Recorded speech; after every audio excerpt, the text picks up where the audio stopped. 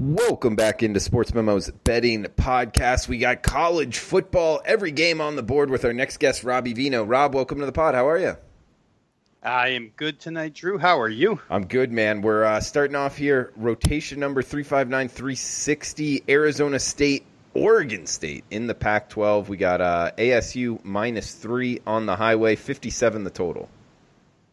Yeah, good game, Drew. Obviously, Oregon State shut down last week by Washington, a game where, Oregon State didn't score a single offensive point. One touchdown in the game, and that touchdown was an interception return for touchdown. And that's a team, Oregon State, that had come in averaging 33 points a game.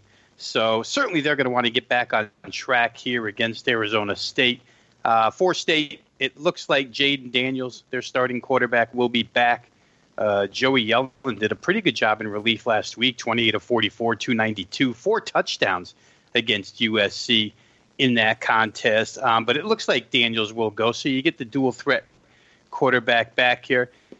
I think for Arizona State, and the reason why Oregon State will probably find offensive success here, Drew, is that when you start breaking down Arizona State's schedule, that really good defensive start to the season that they had looks more and more like it was a product of the schedule itself. Week 1, Kent State. Week 2, Sacramento State. Week 3, Michigan State. And then Week 5, California. Those 4 teams not known for offense. And ASU did a great job, only allowed 9.5 points per game. But every other game aside from that, 5 Pac-12 games, they're giving up 32.5 points per game. That's an increase of 23. Of 451 yards a game. We know Oregon State's got a potent offense. They could take advantage of that. I could see a little bit of back and forth here from both of these offenses in this game because as the season's going on, Herm Edwards has had to go away from his, initial philosophy of ground and pound style of offense. And they've thrown it around a little more, and they've been pretty successful. So I was a little bit surprised that the total went down here. We see a drop to 57. To me, that's a little too low. I'm going to look into this and maybe get on the over in this game. Wouldn't surprise me either if Oregon State was to come up a winner in this one. You have to check for bowl eligibility possibilities of teams at this time of year. And Arizona State, with a win, would qualify for a bowl. OSU needs 2 more wins. And their last 2 games are difficult. They have Washington State and Oregon to end the season. So both teams obviously will come fully focused, but I think points are going to be the word of the day here in this game. I think over 57 probably the right way to go. And no bad weather in Corvallis. Usually you have to worry about the rain and that nastiness, but looks like it's going to be a nice night for that game. We got another Pac-12 game here. USC at California, seeing -6 in the hook. That's the Trojans laying in Berkeley. 48 the total here, Robbie. Yeah, and Cal becomes bowl eligible with a win here. Big win for them last week. A referee apology game, of course, apologizing to Mike Leach in Washington State for a wrong call where a penalty was enforced against Washington State that was really on California, and backed them all the way up to their own 8-yard line. And Washington State, I think, drove about 70 yards, ended up with a field goal. But fact is, the apology came, and they should have had the ball at midfield to start that drive. So obviously suspension for that referee. He's not going to be able to ref for a couple of games here. Made a pretty bad mistake, 30 yards worth. I think for California, fundamentally, Drew, it's the second week in a row they're going to see an air raid offense. They saw Washington State last week. Win that game, like I say, 33-20. Now they'll see USC's version of their air raid, and they're totally different styles. Washington State doesn't really attempt to run the football. Last week, Anthony Gordon, 45 of 58, 407 yards. Cal didn't really stop their passing attack. But USC, with all their receivers, does run the football. So this will be a little bit different version here. I think California offensively, big break last week when Devin Modster came back to play quarterback. Certainly, it helped their offensive production, 426 total yards in that game. And there's a sizable defensive edge to the Golden Bears in this contest. Obviously, they're the better defensive team. USC still struggling with injuries on that side of the ball. I think if you're a totals better, you have to be aware of Cal being 1-8 under the total so far this season. And last week was the first time that they had a game total go over 48 points. It's significant here because the total is 48. So Cal's only had one game all year long, and that was last week against WSU, where the game went over 48 points. So totals bettors keep that in mind. Last week was the first time for the Cal Golden Bears in 5 home games that they were a home underdog. The previous 4, they were home favorites. Last week, they're a home dog. They get a straight-up win. Their record as a home favorite, not good, but they're a home dog again, Drew. I think 6.5 is a little too much here. USC could win the game, but I don't know that they're going to win by more than 6.5 against a California team fighting for bowl eligibility in this one and with the better defense of the two. And to finish off the 3-pack to start off this section, Robbie, staying in the Pac-12, we got Arizona at Oregon. Ducks laying 27 at home. 68.5 the total here, Robbie.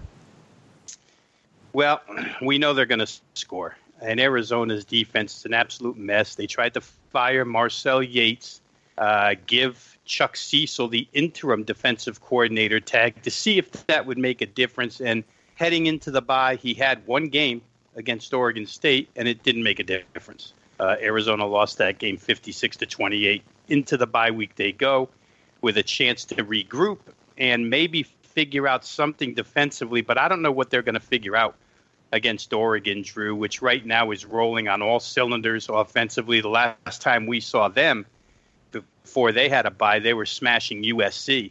And the defense that we praised early on and then regressed a little bit against Washington and Washington State came back again against USC, only allowed 4.3 yards per play. So maybe Oregon in a little bit better shape defensively here. I don't think they'll stop Arizona cold. Arizona's just too good offensively, averaging over 500 yards per game. And now, Arizona's into this 2-quarterback system where it's no longer just Khalil Tate. It's Khalil Tate and Grant Gunnell, the thrower of the two.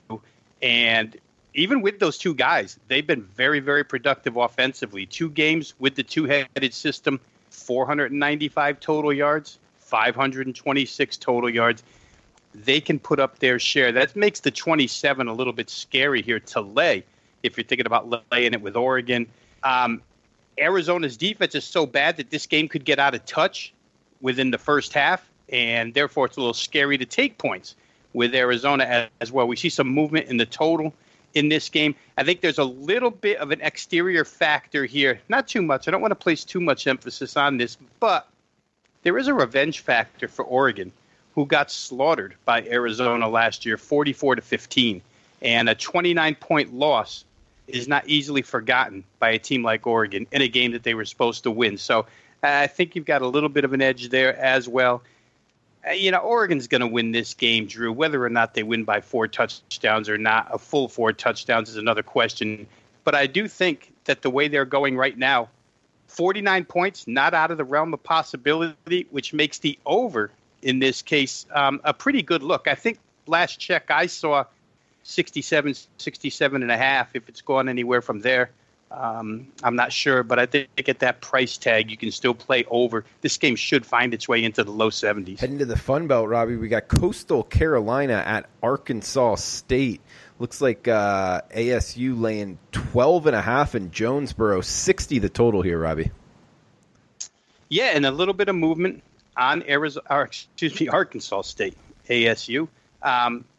Maybe rightfully so, maybe not though, Drew, because defensively they've been a sieve all season long. And despite the fact that 9 days ago on Thursday night, we saw Coastal Carolina get absolutely overwhelmed by ULL. That game, the Coastal Carolina side scored a touchdown finally on their last possession of the game. And they wind up losing big to University of Louisiana Lafayette. They'll have an easier time offensively here no matter who quarterbacks. Fred Payton, the starting quarterback for Coastal, came in and quarterbacked that final series of the game that led to the touchdown. Now, before we get into quarterback controversies between Payton or Bryce Carpenter, it needs to be recognized that Peyton quarterbacked that drive against Lafayette backups. They had unloaded the bench at that time, both offensively and defensively. They were playing second and third teamers. It could be a combination of both QBs here. Could be Peyton, could be Carpenter. I think there's not much difference between the two. Carpenter might be a slightly better thrower. But either way, they'll be more productive this week than they were last week because Arkansas State's defense just has so many holes that you can't help but score some points against them. The transition for Arkansas State's offense the last 3 weeks, I don't know why, because they had been throwing the ball very well all season long, even with the second-team quarterback, Lane Hatcher, who came in, I think, around Game 4 of the season when they lost their starter. But the last 3 games, they've decided to be a very, very run-heavy team. If you just take a look at their play call selection for the last 3 games, Arkansas State, 3 games ago against UL Lafayette, 59% run, 41% pass. Texas State, 65.5% run. UL Monroe last week, 62% run. It could be twofold. It could be that they don't think Lane Hatcher is as good at throwing the ball as they were with Logan Bonner, or it could be that their defense is so bad that head coach Blake Anderson decided maybe we'll run the football a little more and create less possessions. But I'll tell you what, if you go check out the total plays in those 3 games where they've decided to be run heavy, there's still a boatload of plays being run in Arkansas State games. So I don't know if I would put any credence into the theory that he's trying to slow games down and lower possessions. The only reason I bring that up is because this total has gone down from 64 to 60. And when you try to make some reasoning out of why people would want to play under in this game, I think that's the first thing you notice. Arkansas State has become run heavy. That probably lowers the possessions and lowers the final game score. Just not sure that it happens here. I will say this. UL Lafayette, in their game last week against Coastal, did not punt. They scored every time they had the ball, except the last time when the game ended with ULL on the 2-yard line. If there was one more play, they would have scored again. They didn't punt, and that game didn't get over the total. So Arkansas State's not going to score every time they have the ball the way Lafayette did. 60 probably is at a good place right now, difficult to play. I think Coastal Carolina plus 12.5 might be a good side, though, because I do believe they can score punch for punch with Arkansas State. Robbie, we got UTEP at UAB up next. 44.5 being the total, 18.5 the Blazers laying in Legion Field. All right, so those people who watch us every week know that I got on my soapbox about UAB a couple of weeks ago. Worst opponent power rating in the country. They go to Tennessee, they get trashed. They come back last week against Southern Miss. They get beat 37-2. Some of that has to do with the fact that their quarterback, and believe me, where UAB is concerned, the gap between starting quarterback Tyler Johnston III and backup quarterback redshirt freshman Dylan Hopkins, it's a big difference. So having to use Hopkins last week can explain away some of the 37-2 loss. He did have to come in, I believe, for about a quarter and a half in that Tennessee game as well. But it doesn't explain away everything, Drew. I just think UAB is not good. They built a nice-looking resume off of garbage opponents, and when they were faced with a couple of good teams, they couldn't handle either one of them. No how, no way. On the offensive side, on the defensive side, I don't want to take too much away from them because the defense has still held up. It's not like Tennessee put up a ton of total yardage against UAB, and it's not like Southern Miss did either. Both teams were held in the low 300s total yardage-wise, so the defense has been there, but that offense is a mess, and there's no way in heck you could lay 18, or at least I couldn't lay 18 with this team right now, with Dylan Hopkins once again being your quarterback this week. It's already been announced that Tyler Johnston's out of this game, so you're going to get the backup, a guy that's produced 9 points in 2 weeks. You're laying 18 against UTEP, and here's the other end of the coin, or the other side of the coin. You want to take UTEP, you kind of hold your nose with that too, although a few weeks ago on this show, we talked about how Kai Loxley and head coach Dana Dimmel thought that in their loss to Louisiana Tech, the only way they were stopped offensively was by themselves. They were their own worst enemy. They lost that game 42-21. That was the first game this season where UTEP decided to get out of their two-headed quarterback system and go solely to Kai Loxley. Scored 21 points. Came back the following week, scored 26 points against North Texas. Came back last week, scored 21 more against Charlotte, and actually had a first and goal on the 3 in the third quarter. 4 cracks at it. They didn't get in. But the point is their offense has been a lot better by UTEP standards the last 3 games. And if they can put up 13 points here, Drew, or 14 points, boy, 18 is a monster number. I don't see UAB getting to 31 or better against this team unless they do it with some help from their defense. Maybe the defense creates a touchdown or sets the offense up in point-blank range a couple of times. So for me, I would be looking at plus 18 with UTEP in this game. I think they're still playing, believe it or not, a team that bad at this time of season. Still playing with some confidence, still playing with some energy, and I think plus 18 is probably a little too much for UAB right now. Robbie, heading to the SEC next, we got South Carolina heading to Texas A&M. We got 11, the Aggies laying in College Station, 50.5 being the total. Well, here's another team, and it's funny, this time of year, Drew, when you get to like game 10, even for those of us who make power ratings that we consider to be extremely accurate, it gets harder at this time of year because certain teams drift off so badly one way or the other, so drastically one way or another. There is a better way to put it. Either a team is ascending at this time of year, or a team is quitting on the season, or the coaching staff is going to a youth movement. And for whatever reason, teams tend to stray off of their power rating by a lot at this time of year. You can pick them out. And if you can pick them out, you can make a lot of money these last 3 weeks. I think one of these teams could be South Carolina. This is going to be a bad spot for them. Now, last week, they basically lost any chance they had of going to a bowl game when they lost to Appalachian State at home 20-15. Right now, they're a 4-6 team.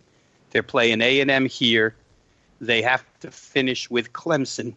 They're probably not going to win both of these games. I think the season's done. In fact, this week you see a couple of articles where the president of South Carolina is backing Will Muschamp because those rumors or that noise is getting louder and louder. A lot of people, have been calling for Muschamp's head for a while. Really? That loss last week didn't help things any whatsoever. There's been a little bit of disagreement. There was a new AD hired at South Carolina to start the season. The two didn't get along very well. It was kind of a prove-it year for Will Muschamp. And at the beginning of the season, he told anybody who would listen that this was the most talented squad he's had. Now, injuries are certainly not the fault of the head coach, and they've got injuries on top of injuries on top of injuries. Last week, they had to play 2 walk-ons at wide receiver. So the wide receiving core is an absolute mess for South Carolina right now.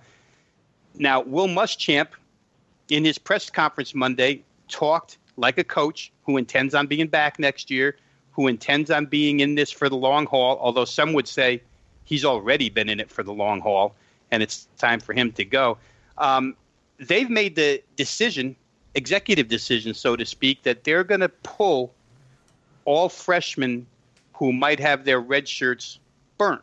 Guys who have played 4 games will not see the field anymore this year. Veteran players who were injured and have seen 4 games or less will not see the field this year. They're just going to go with what they have. And to me, that just indicates a desire to look toward next year.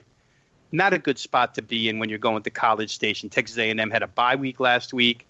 They haven't been great this year, but they did put up 94 points the last 2 weeks before the bye. Jimbo Fisher seems to have the offense rolling a little bit better. And I think in this case, they're going to get a South Carolina team that's so banged up, that's pretty youthful, that is kind of patchwork together at this point in time with no big playability. And I think all that adds up to an A&M blowout. A&M is going to have to close this season with at Georgia and home to LSU. I don't know anybody who wants to play those two games, the last two games of the year, but they have to. So a win here would be big for a 6-3 team. I think A&M gets it. I'm going to be against South Carolina these last two games of the year. All right, Robbie, we've got a few games left. We'll steam through them here. Georgia at Auburn, oldest rivalry in the South. Bulldogs 2.5 in Jordan-Hare, 41 the total, Robbie. I think before I read a couple articles today, Drew, I was going to try and build the case that the offensive line injuries that Georgia suffered last week in that game against Missouri were 3 offensive linemen left